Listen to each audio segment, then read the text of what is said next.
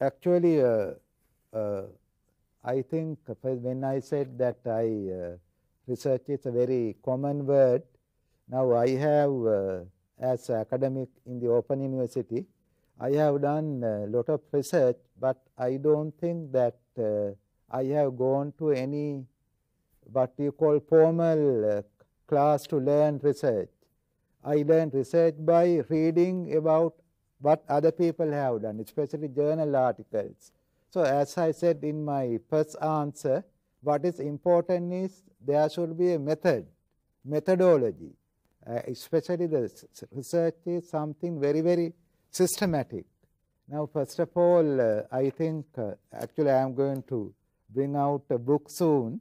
Now, there are what you call, when you write research proposal, there are, first of all, I think you need to have a topic or a theme. Then how do we start? As I said, first then you need to come up with a very exciting title, you see. So if you don't have a very interesting title, then I don't think that you are going to work on it. So what is very, very important is to come up with a good title, good theme that you need to know research. Then what about then after coming up with the title, then you need to do little what you call now in research we call literature review. So what is a literature review?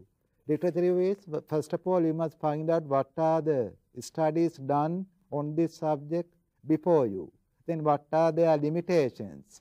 So that means my answer is you must do a thorough literature review, means you must go on reading about many related topics, very related topics, and very what you call many books that are very what you call that are linked with your theme. Then again, first of all, you need to have a hypothesis. But I think when you write a research proposal, maybe the hypothesis is not a must word, but sometimes in research, some people have a hypothesis. What is a hypothesis? Hypothesis is a kind of a statement. Now, for example, now let's say Sri Lankans are more friendly than in others. Let's say that is a statement. Now, if you are going to do this as a research question, now that could be one of your hypotheses. Namely, that is a statement either true or not true. So in research, what we do is whether to it is to prove it is true or not true. Now in my example, Sri Lankans are not friendly as others, let's say. So that means first of all you have to interview a lot of people, lot of Sri Lankans, then also maybe you need to find out from foreigners, from others, whether what do they feel about Sri Lankans. Then at the end, then you say, although my hypothesis was that Sri Lankans are more friendly, but my research proved that they are not that friendly. So like that, so you have disproved your hypothesis. So like the third step is hypothesis. Then you must have a research design. So what is a research design? Research design is a kind of a methodology. Now as I said, research is a process that you have to do step by step. So in your methodology, you have to say, how are you going to do your research? What method are you going to use?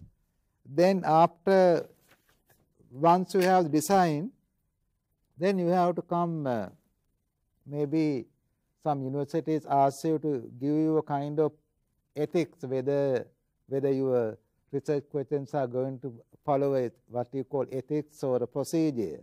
So you have to say that maybe in some university there's what you call research committee. Then that committee has said that you are not violating any ethics, you see. Then after that, then of course you will do you should have certain research questions, and then you will have what you call what are your answers to these research questions, and finally then you have a conclusion, and then of course at the end of the proposal or in your research you have to come up with a bibliography.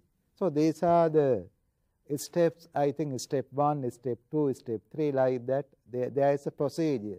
It is very, very methodical. very systematic. So what is important is that we should know research is, unlike everyday questions, it is very systematic, especially when you go to the examination. The examiners will ask, what is the methodology have you followed? How did you come to your hypothesis?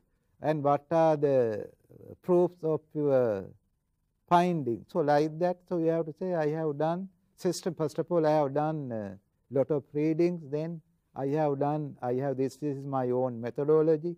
So I have, sometimes methodology can be qualitative or quantitative. So like that, research, I think there is a procedure, there is a system, there is a method. So I think that's why we say that research is very methodical, very systematic and orderly.